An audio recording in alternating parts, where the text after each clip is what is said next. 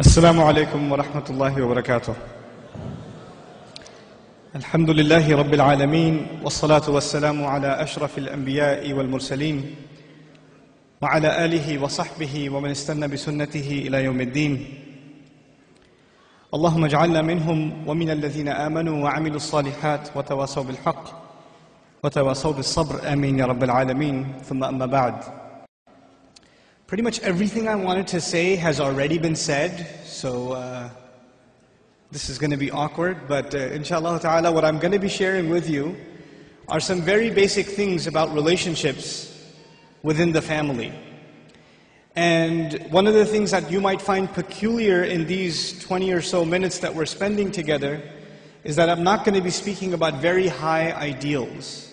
I'm going to be talking about some very basic things that I personally feel, actually I'm fairly convinced, are plaguing all families, Muslim or non, and the Muslims, by the way, are no exception to the problems of family in modern times. So the problems that non-Muslims are facing in their family, we're not too far behind. And to assume that we are somehow immune from the problems of the modern world is a deception. Anyhow, one of the first things I want to talk to you folks about is education. What nowadays we consider a good education, and why do people get an education to begin with? People get an education nowadays to get a good career. That's probably the number one reason you're going to school, or you're sending your children to school, or plan to send your children to school, that eventually they will have a good way of making money for themselves, a career, a meaningful career. The second reason why people pursue an education is to get credentials. It's kind of a show of respect. That I went to college, I graduated, I have a degree. It's kind of a show of I'm a respectable member of society. When you're not able to finish your high school diploma or go to college or whatever else, it's almost a disgrace in most societies. Especially in societies where the parents didn't have such an opportunity, like they were farmers or taxi drivers or whatever else. They dream that their child, when he grows up or she grows up, they will definitely get an education. So the two fundamental reasons for which people pursue an education nowadays is either to get a career or to gain some respect in society. These are the two reasons that are shared by all people. This is not even a Muslim thing, this is across the world. Go and ask somebody why they're pursuing an education in Australia or in China or in Pakistan, they'll tell you the same thing. But what I want to add to this discussion, and what this has to do with family and relationships, is that we're living in strange times where you can have a PhD in biochemistry and you can have a doctorate in nuclear physics or history or political science, and the guy does not know how to be a husband. The guy has no clue how to be a neighbor. He has no idea how to be a good son or a good father for that matter. He has no clue. I would consider that a basic education. To be a decent son, a decent father, a decent neighbor, basically a decent human being, a decent husband. These are basic things, but people have pursued, and we've defined for ourselves education and other things, and when it comes to the very basics of being a decent member of society and a decent member of your family, we are almost completely ignorant. And a lot of times people that are completely ignorant may even be extremely knowledgeable in religion. This is the crazy one. The religion that came to make you a decent person, the religion that came to make you a respectable human being, that gave you your dignity back, people have knowledge of this religion. They're attending courses, seminars, listening to speeches, memorizing surahs, studying tafsir, and yet they don't have the wherewithal on how to talk to their wife or talk to their mother. They don't know how to carry a conversation on the phone. They lose their temper all too easily. Subhanallah, it's incredible. It's really ironic. So what I want to focus on are some very basic things. I traveled, subhanAllah, it's a gift of Allah to me. I am grateful, eternally grateful, that I have had the opportunity to see over 150 Muslim communities all over the US. Masjid to masjid to masjid, community to community to community. And you know what I see? I see the same thing. I see the same exact mistakes being repeated by us over and over and over and over again. And you know who comes to me all the time and says, "Can you talk to my children?" Parents of teenagers. Parents of teenagers come to me all the, you know, I have my son, he just doesn't listen to me anymore. Can you talk to him? Like I have some prescription drug that I carry with me that, Or you know what it is? The son comes over, I'm gonna be like, and all of a sudden, he'll be this amazing kid. But if you just talk to him, no. What if you talk to him? And where were you when there was time to talk to him? Let me tell you something I'm going to talk about parents first a little bit, then I'll talk about couples, and that's the only time we have. Two things. Two kinds of fundamental relationships, your relationship with your children and your relationship with your spouse. So we'll talk about some very basic things in regards to both. When your children are little, when they're 5, 6, 7, 2, 3, 4, you know what the most important thing is? I have 5 of those, I could tell you. The most important thing to them is your approval. They want to make you proud, man. They want to show you what they did. I'll be on an important work phone call, and my son will come over, my 2-year-old will come over. Abba. Like, okay, hold on. What is it?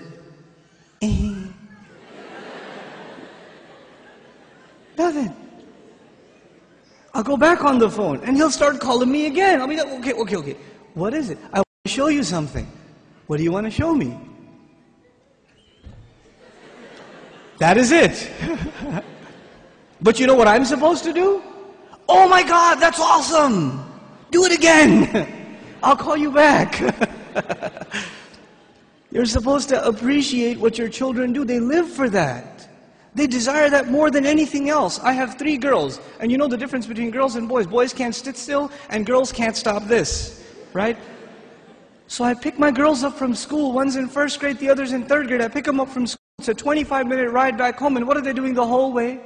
You know what happened today in class? We colored a dinosaur, and we did this and that, and I was coloring it purple, but I decided to put in some green, and they're going on and on and on and on and on. And they cannot help themselves, and they cannot stop, and I have to pay attention and listen.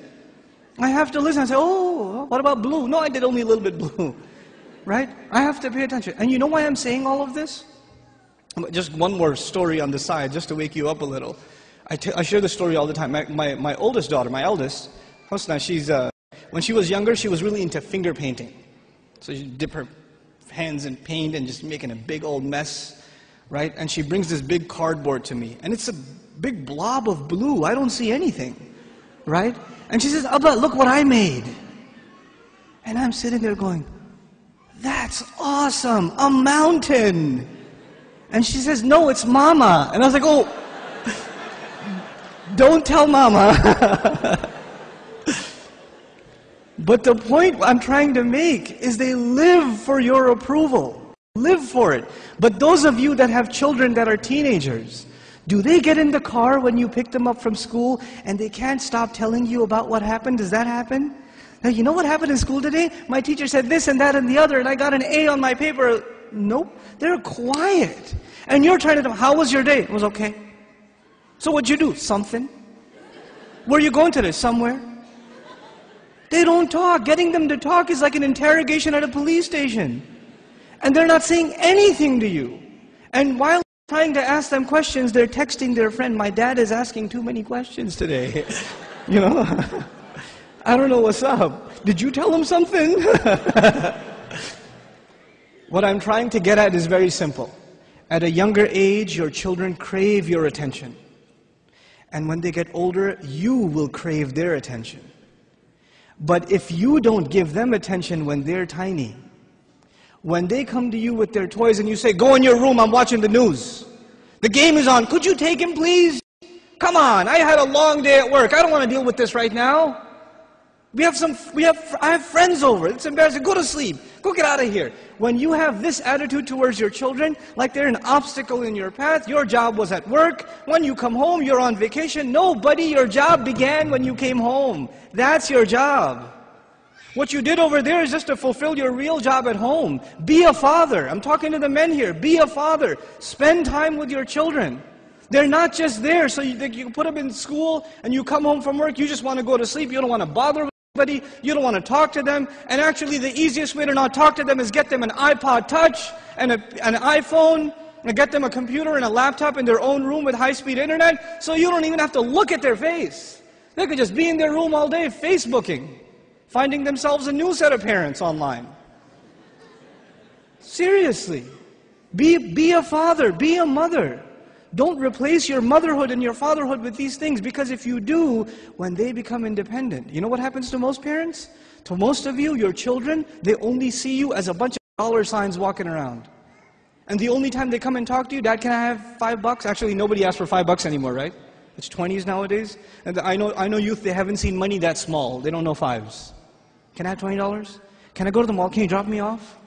Can I go over to my friend's house? Can I do this? Can I do that? Can I do the other? When they want something, they come to you. Otherwise, you don't see them. And when they get to a certain age where they are old enough to make their own little bit of money, guess what? You're not going to see them at all. Because your cash register is no longer relevant. That's no longer relevant. If this is the relationship you are setting yourself up for, you're headed for destruction. We got to change this now. And the way to change it, and it's going to be hard for a lot of you to implement this, but we have to be friends with our children. We have to be their best friends. They should enjoy hanging out with us the most, the parents. The parents should not be a nuisance. The parents should be a joy to children. They should be a joy to them. And being good parents doesn't mean you get them toys and you get them nice things and you get them nice clothes. That's all there and that's fine and dandy. But the most important thing you give them right now is your time. Especially in this society where so many things are pulling away at their time. And the thing you are not able to give them. You can give them their own room, you can give them money, you can give them allowance, you can give them clothes, but you don't give them time. And when you don't give them time, they separate themselves mentally from you. They cut themselves off. They learn to become independent at an early age. And independent in this society really means alienated. It doesn't just mean independent. This is a serious matter on how to raise our children. We have to openly communicate with them. And that's the other thing. And part of this communication, only one more thing about parenting before I go to marriage. Just one more basic thing about parenting in this society. You know, there are certain things in Islam that are absolutely unacceptable. They're taboo, they're forbidden, they're haram, they're evil. But our children see them every day. They see this stuff every day. You can't even avoid it. They're looking out their window and they see a billboard. You know? They're just watching cartoons and an ad comes on. They see this stuff. And you put them in, most of you put them in school. And I don't even say Islamic schools are safe, because most kids in Islamic school are watching the same shows that the kids in public school are watching. And they're talking about it at the school too. Let's face reality for a moment. They are exposed to a lot of stuff. They really are. So the first time your daughter comes home and starts talking about some Disney boy that they're pushing in the media, or some girl that sings a lot of songs, and these are filthy role models, filthy. They're worse than animals. I'd rather my children watch like puppet animals than watch these people, because they behave worse than animals, wallahi. The Hannah Montanas of the world are the filth of the planet. They really are. And I've seen this, little Muslim girls with hijab on, going to Islamic school with a Hannah Montana book bag. What is wrong with you, parents? What happened to you? This is unacceptable. But when your children bring something like that up, they say something like that. They say something that is completely unacceptable to you. What happens to most parents? This is wrong. We don't talk about these things. Astaghfirullah.